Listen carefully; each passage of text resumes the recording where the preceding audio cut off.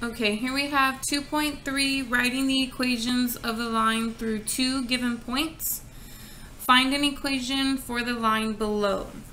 So we do know that in order to find the equation of the line, we have this formula here. We do need to know the slope and the y-intercept in order to find this equation of the line. However, we also have another I would call it a formula to finding the equation of a line. It's called the point slope formula.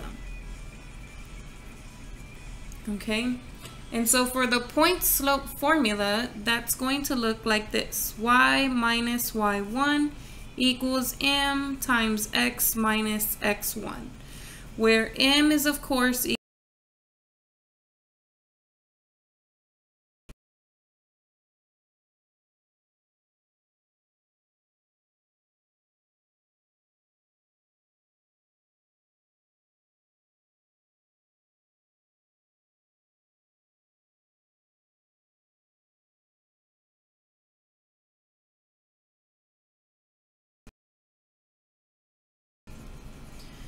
is actually m equals y2 minus y1 over x2 minus x1.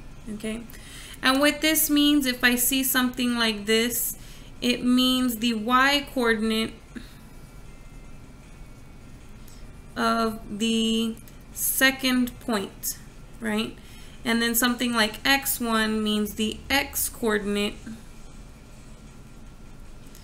of the first point.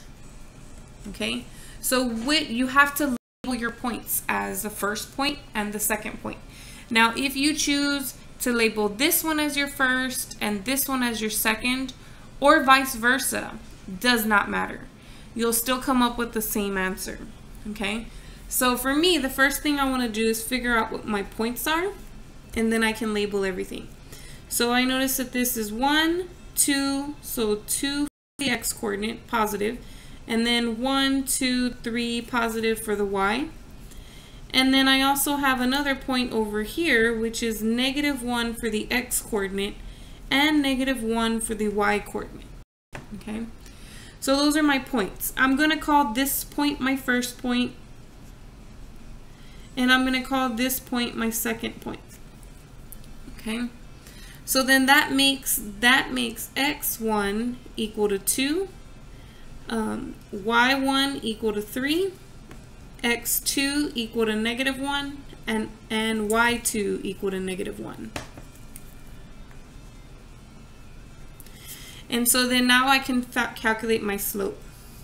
That would be y2 first, right? y2, which is -1, minus y1, which is 3, over x2, which is -1, minus x1, which is 2. And then if I simplify that, -1 minus 3 is -4, -1 minus 2 is -3, and those negatives can reduce, leaving me with 4/3. Now I can take this slope and these values here, and now I can use the point slope formula to get my equation.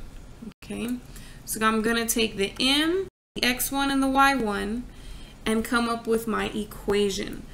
So I have y minus y1, which is 3, equal to m, which is 4/3, times x minus x1, which is 2. So I can't get rid of those parentheses. That's going to be a negative, and this one's also going to be a -2. And then I can type this as my answer. It didn't say it wanted the answer in a specific form, but eventually they do want to have them in this form. So I will have to eventually learn how to multiply this out.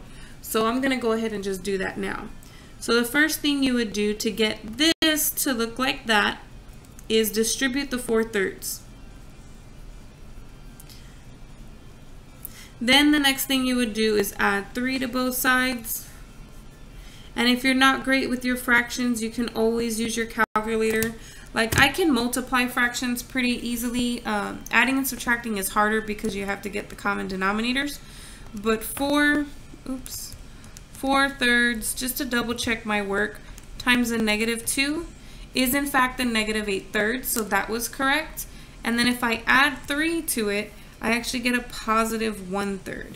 And so this is the slope-intercept form of the line.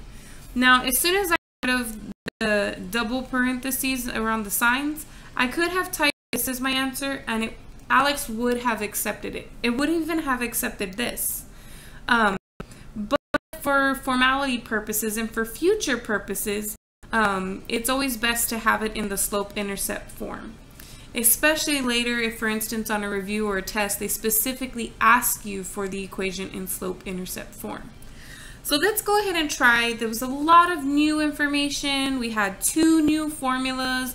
We had to put it all together, right? So let's try it with another problem. Now notice the difference between A and B. In A, they gave you an image, and then you had to write the coordinates for it before you could begin. Part B, they give you the actual points explicitly.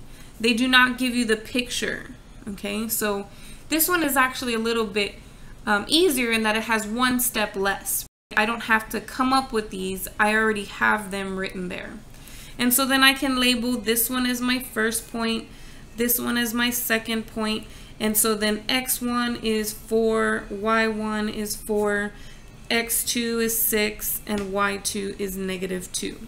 And then I can start using my formulas. So the first thing I need is the slope, which is y2 minus y1 over x2 minus x1.